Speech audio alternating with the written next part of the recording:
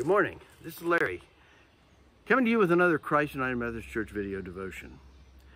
I say good morning because it's morning. And regardless of the time of day, somewhere in the world, at some time, it's morning for somebody. They're getting up, getting started on their day. Maybe they work a different shift. Maybe they're located in a different part of the hemisphere, but everybody starts their day sometime. And so when you start your day, it's important to get off on the right foot. I wanted to share with you a little thought on devotions because I think it's important we kind of get off on the right foot in the morning. There's the old saying about getting up on the wrong side of the bed. Well, sometimes it's important to get up on the right side of the bed to start your day off with a little bit of prayer, a little bit of devotion, and sometimes that's hard to do. And sometimes people don't have access to that where they are. And so I'm going to share with you a portion of Psalm 5, which is attributed to David, written about how important it is to kind of get your mind set on God early in the morning. So I'm going to share that with you, and maybe in the future, at some time, if you don't have a devotion handy, you don't know what you're going to read, maybe you're tied up doing other things, but could listen to something. Maybe you'd want to listen to this song. Go back in your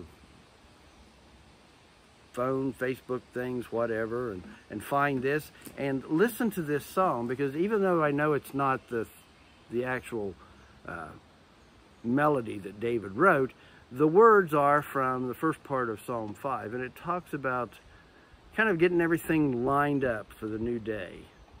So I'm going to share this with you.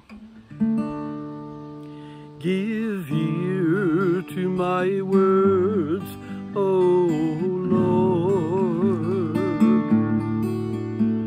Consider my meditation. Hearken unto the voice of my cry. My King and my God, for unto thee will I pray. My voice shalt thou hear in the morning. O Lord, in the morning will I direct my prayer unto thee, and will look up.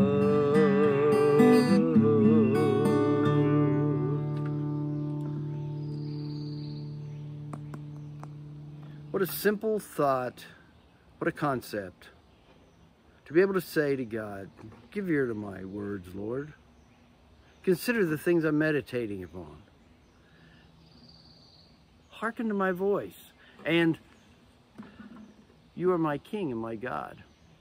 And it's to you that I'll pray. Just great words there. The psalmist goes on to say, my voice you'll hear in the morning. I'll get with you. And I'll direct my prayers to you. I'll look up knowing where my help comes from. It's a great devotion, isn't it? It's a great thing to think about. Getting lined up, starting your new day. And you know, every day is new and different, and you don't know what it's going to hold as you get up and you start getting ready. Kind of like opening up a package, you don't know for sure what's in it, and there's a surprise. Sometimes they're good surprises, sometimes they're not. But there's a scripture in Deuteronomy where Moses gave blessings to the tribes of Israel, and we gave a blessing to the tribe of Asher. He said part of the blessing was, as your days are, so shall your strength be. And while that was a blessing that Moses gave to Asher, it's something I think we can appropriate for our own lives, because greater is he that is in us than he that's in the world.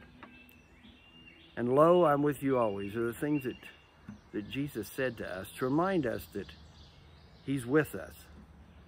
His Holy Spirit resides within us as believers and gives us strength and power and to live every day. So as we look into the face of every new day, we should look into it with enthusiasm, with joy and expectation.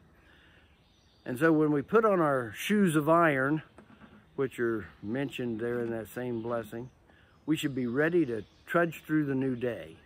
So I hope that as you start your new day, you get off on the right foot, get out on the right side of the bed, thinking about your relationship with God, drawing closer to Him, and getting that strength and that power to live for the new day. And I know if you get yourself lined up with God first thing in the morning, regardless of what comes your way, you'll have a good day. So we'll see you again soon. You have a great day, and God bless you. Bye now.